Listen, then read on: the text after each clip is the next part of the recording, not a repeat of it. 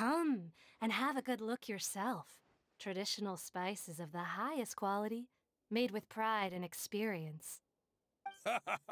You've got a deal. I can't thank you enough for always looking after my business.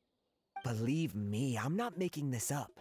Several Eremite mercenary groups are nearly in open conflict, but does the core of 30 care? And that's not all. Did you know that... Wow! Talk about hurly-burly! This place is busy! Guess that's only to be expected for the largest port in Sumeru. Maybe it's because of what Dia told us earlier, but Paimon can't seem to shake the feeling that there's also danger lurking in these crowds. Ooh. Let's get our bearings so we can start looking for leads. We know that whatever the Akademiya lost is related to the gods. But other than that, we don't have much else to go on. Osvan told us to try posing as Akademiya students while asking around. Paimon checked the Akasha on the way here, and the Akademiya doesn't seem to have any research facilities in Port Ormos. Paimon doesn't get it. Won't we look even more suspicious going around saying we're Akademiya students and asking about the stolen item? Well, given all the people that come through here every day, if there's any information to be found, Paimon bets we could find it in the market. Let's ask around and see what we come up with.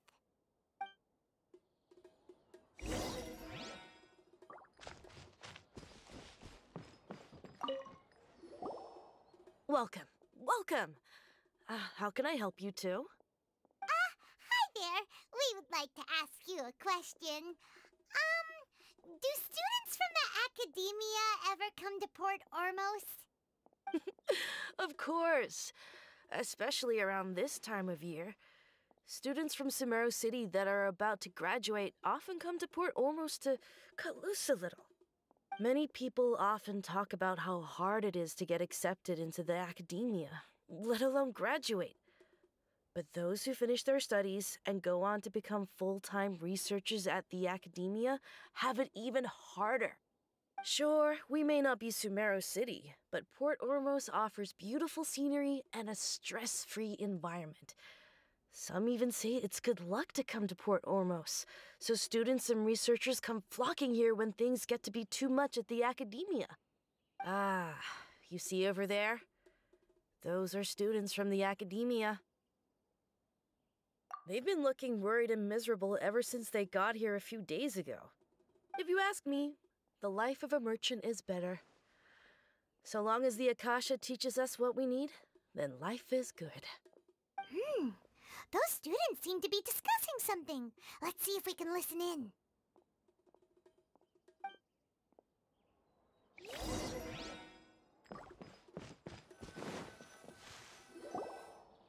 It's no good. I've tried asking around, but I haven't been able to learn anything useful. Not to mention that a bunch of scary-looking Eremite mercenaries have been posted along the streets now. There's been a lot of fighting between the different Eremite factions in Port Ormos. If we choose to move on our own, then it would be wise to steer clear of them. Especially the group that's constantly shouting some stuff about King Deshret and some resurrection. I've even heard that the Citadel of Regzar is starting to get fed up with them. What was that group called again? Ein something or other? They're called Ein El Akhmar. Today, I heard that the thing we're after might be in their possession at the moment. Wait, come again? Don't you see? Many of the Eremites in Port Ormos deal with trading this kind of thing. They're usually pretty wary of outsiders, but not so with students of the Akademiya. It's because the kind of goods that students are looking for aren't the kind of goods that Eremites are after. As long as they know you're a student, then deals can be made. I've heard that Ein al-Hakmar likes to set up shop at the Djafar Tavern. Supposedly, if you're willing to part with 500,000 mora, they'll give you info on anything. Wait, did you say 500,000? If information alone costs that much, then how could we ever afford to buy what we're looking for? I guess we might as well give up on trying to graduate this way. I wouldn't worry too much. Our field of research is very niche. Who else could possibly be after that kind of shady knowledge? I bet it's practically worthless to anyone aside from us. Well, I guess that makes sense. Then the only thing left for us now is to find a way in. Why don't we all just pool our money together and pay for the information? Whoa! Did you hear that? A niche field of research and shady knowledge? It all sounds pretty suspicious to Paimon. So, what's her plan? Wait, didn't you hear what they just said? Buying information is going to cost us 500,000 mora! Have you lost your mind? Oh, all right. Paimon never thought she'd agree to parting with that kind of mora. But if you know what you're doing, then we should give it a shot.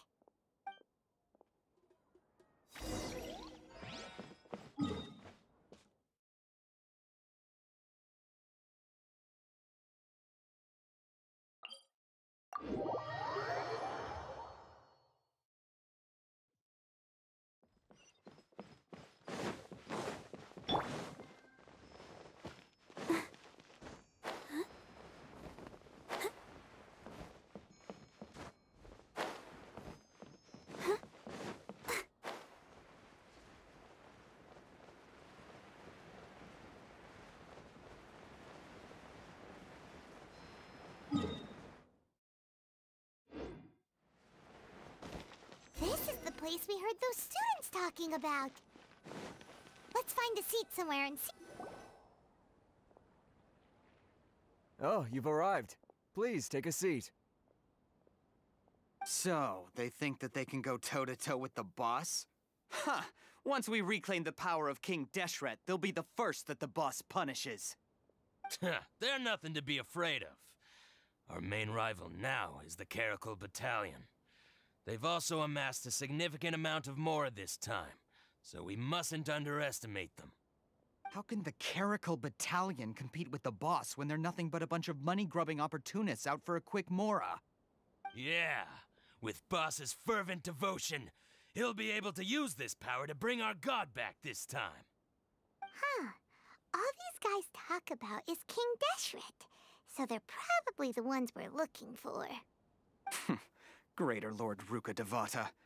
That traitor and her followers must not be spared. The day will come when King Deshret exacts vengeance on Sumeru, and all of them shall be punished. Yeah, Paimon was wondering what they meant too. We should ask about that if we get the chance later.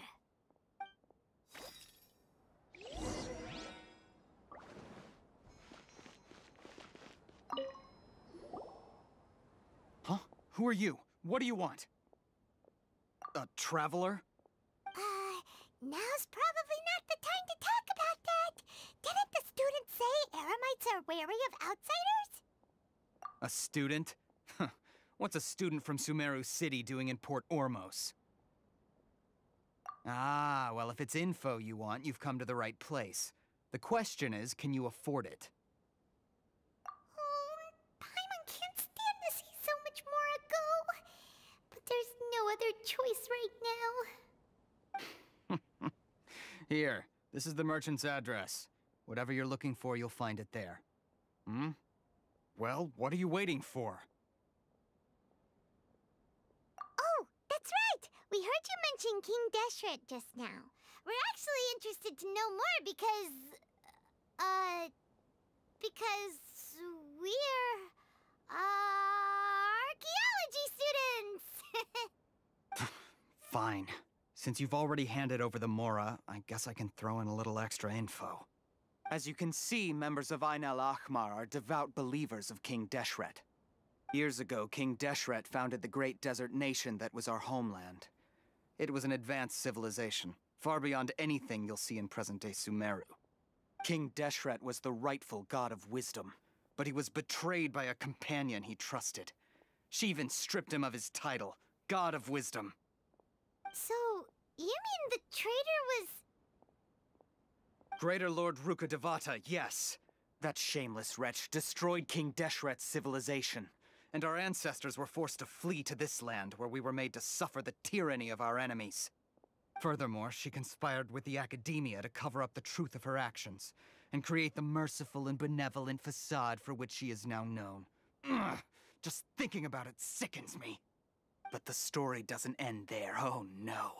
King Deshret isn't truly dead. The voice of the Oracle has been heard in the desert, prophesying his resurrection. Mark my words, our god shall return.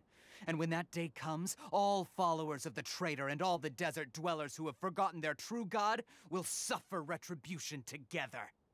If what I'm saying makes you shiver with fear, it might not be too late for you to become a believer of King Deshret. I don't have anything to say to you Akademiya people about that. I think this conversation has reached its end. Not just yet. This man is a fraud. Huh? You again? Deranged Akademiya lunatic. Yes, it's me again. I already warned you that if you weren't willing to sit and discuss things with me, I'd take measures to make things uncomfortable for you. Listen to me. That address he gave you is fake. Or at least, you won't find a merchant waiting for you there. This group has been boasting all around that they can provide information on a certain item as a means of luring people into their territory. Once you show up, they keep up the act until they have hard evidence that you want to purchase said item. Then they use that to squeeze you for all the mora you're worth. Hey! Shut it, Alhaitham! What are you playing at, trying to ruin our business like this, I told you the other day. I wish to discuss my terms with your boss. Ha! The boss made it perfectly clear that he won't negotiate with you. Yes, and in no uncertain terms. But that was then. It does not preclude him from changing his mind in the future. I'm warning you. Don't push us, or this could get ugly. We don't usually get rough with people from the Akademiya because it just complicates things. For a lunatic like you, though, we might just have to make an exception. If you're suggesting that we escalate this from a verbal exchange to a physical one, I accept. After all, even the Archons used war to negotiate the ownership of Teyvat. If, on the other hand, we can't agree on any means of negotiation at all, then I'm afraid my next course of action will sting a little more than the mere falling through of a few business deals. I will jeopardize the Eremites' reputation, which I know you value above all else. I am quite confident that if I began to take such action, your boss would willingly approach me himself. However, I fear that by then, some things will have happened that cannot be undone. Also, a word of advice. I suggest you tell your boss exactly what happened here today. Otherwise, he might blame you for not telling him in the future. What did you say? Consider this. Have I ever failed to follow through on my word in the past? This guy is really out of his mind. Okay then. If you really have a death wish, let's meet a week from today. The pier in front of the Pharos Lighthouse, 4 o'clock in the afternoon, sharp. Don't expect us to hold back. Not so fast. First, you return the 500,000 mora to them.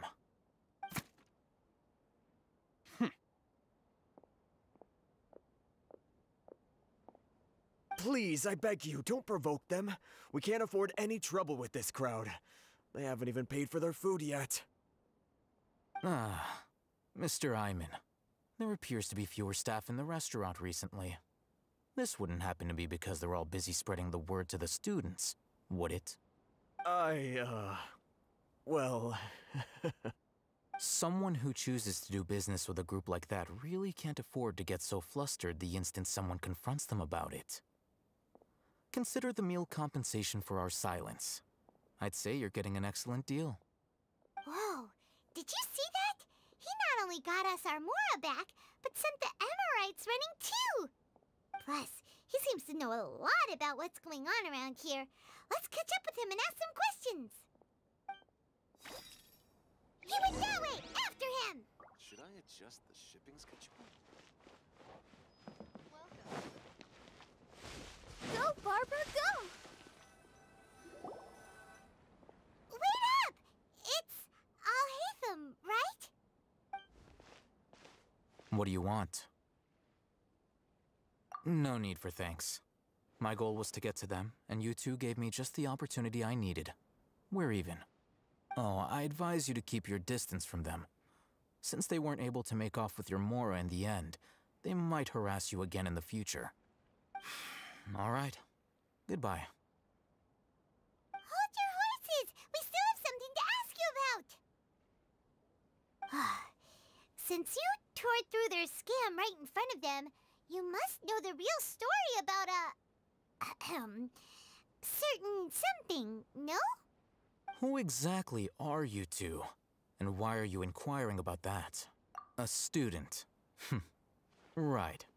Look, you should know that those thugs conducting business with you had nothing to do with your lie. Huh? Oh, yeah! He's really strong! Weren't you saying something about a physical exchange? We can help with that. He doesn't even have a vision. Forget it. Maybe not, but he can still use elemental energy. Otherwise, there's no way we'd go asking for info from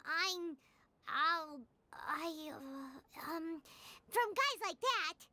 Those high-headed thugs are definitely gonna bring a lot of backup for your next meeting. Even if you don't go alone, you won't regret taking us with you.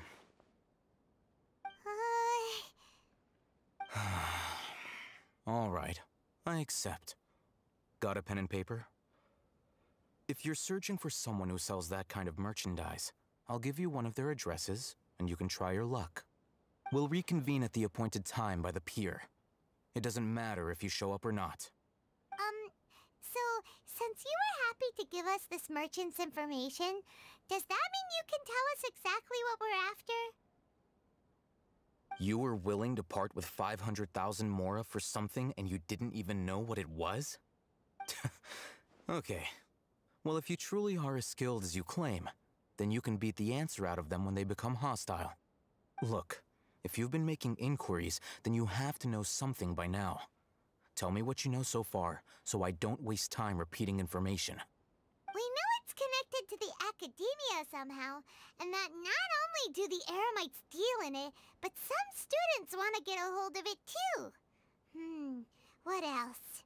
You know almost everything there is to know, but you're unable to compile this information because you've never seen the object before. This is what you've been looking for. Huh? Paimon can't tell what it is. It looks like some kind of ornament. This is a knowledge capsule. To put it simply, it's a vessel that can store a fixed quantity of canned knowledge. It's like a miniature Akasha. Anyone who links it to their personal Akasha terminal instantly becomes privy to its contents. Correct. Anyone. Unlike the Akasha, which heavily regulates who can access what information, knowledge capsules confer their contents without any requisites. That's amazing! It's essentially a convenient and harmless vestibule for knowledge. Unfortunately, it's illegal in Sumeru to privately possess or trade them.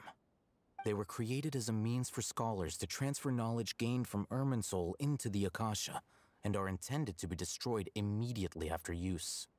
But despite strict regulations, some of these knowledge capsules will always escape destruction. After all, there will always be those in this world who are dissatisfied with life as designed for them by the Akasha and wish to change their fate. Over the past century, a wide variety of canned knowledge has been leaked from the Akademiya. Now, in Port Ormos, the valuable ones are a means to Mora for the Eremites. Meanwhile, those which the Eremites deem to be useless to them occasionally prove useful to the common citizens and hapless Akademiya students. Well, I think that about sums it up. Ah, so that's your true objective. With our current arrangement, I don't believe I can offer an answer. You're still resolved. Fine. Let's talk somewhere with fewer people.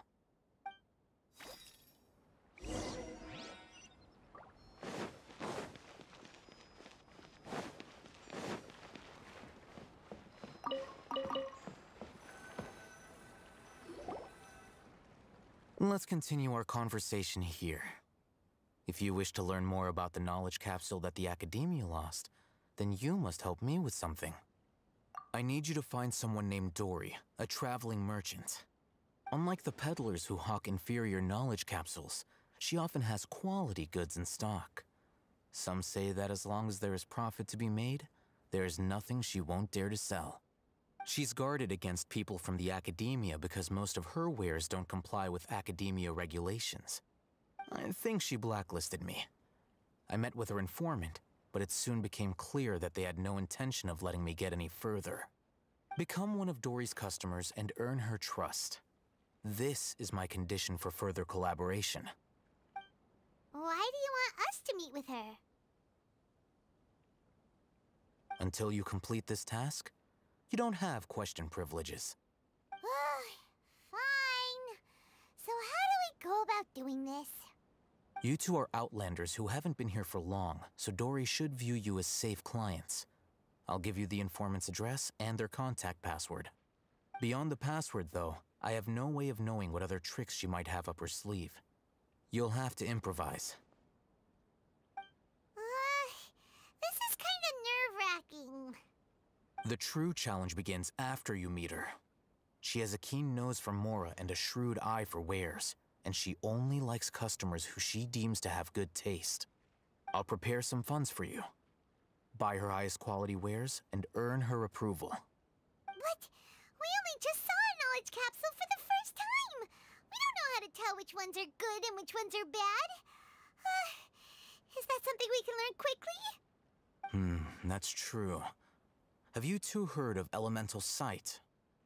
Oh, that's a surprise. Guess I'll have to hold you in higher regard. Anyway, that ability should resolve your issue.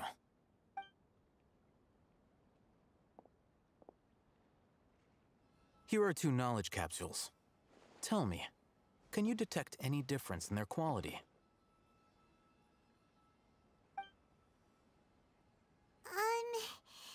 They look the same to Paimon. Try inspecting them with elemental sight. How'd it go? Did you see anything? Rumor has it that higher quality knowledge capsules generally appear brighter when viewed through elemental sight. That's because knowledge originates from Irminsul, the root of Dendro power itself. The more powerful the knowledge, the richer it is in Dendro energy. However, some canned knowledge with a high concentration of elemental energy is of little use in contemporary times, so those capsules are of little value. Using elemental sight is merely a stopgap measure, but it should suffice for earning Dory's trust. That sounds pretty impressive. Here's a sheet with the informant's location and contact password, and here is the Mora for purchasing canned knowledge. Don't be cheap. You'll need to spend to catch Dory's eye. If there's any Mora left over, just keep it. Oh, and be sure to exercise some caution. There have been Matra present in Port Ormos lately. Your efforts will be for naught if they catch you. Matra?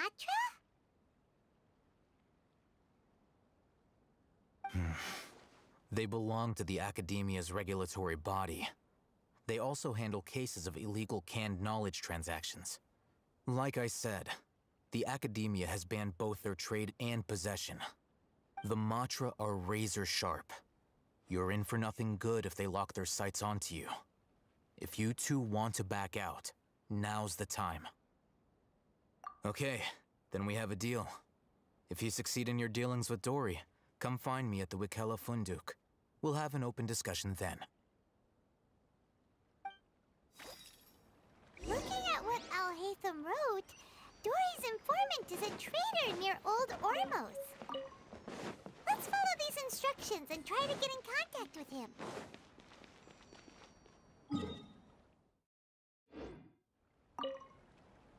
Hello. What are you two looking to buy? Wait, are you sure you're remembering that right? Paimon doesn't think it was that on the paper. What a unique palette. We have unripe horror fruits, but we usually keep them in the back. I'll have someone escort you. Following the paper got us past the first round. Ronak, these two want to buy unripe horror fruits. Show them to the warehouse. Got it. You two, please follow me. You two have a fascinating fashion sense. We haven't seen a customer wearing a Sumeru rose for quite some time. Hold on. Let me think. Sumeru rose means common merch. No, look again. We're obviously wearing morning flowers. Ah, my mistake. I do apologize. Whew. That pop quiz sure was scary. Ah, the warehouse is up ahead. Please follow me.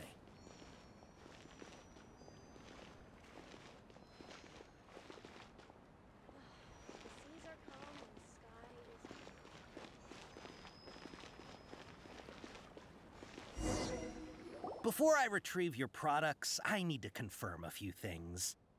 Please forgive me, but we may not have sufficient stock for you today. Earlier, many of our hara fruits were taken by mice. Thanks. If better goods come in, you'll be the first to know. You look like you have some skill. Why don't I pick out some fruits that'll make you dizzy? No, that's not it. The paper said that heat stroke is the answer to erudition. Ugh, eating something that causes heat stroke sounds horrifying.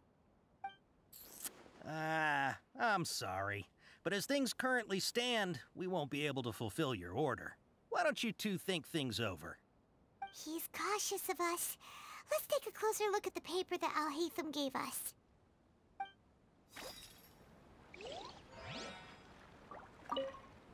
Before I retrieve your products, I need to confirm a few things. Please forgive me, but we may not have sufficient stock for you today. Earlier, many of our hara fruits were taken by mice. Hold on. That's not right. Taken by mice means they sold out. I'm sorry.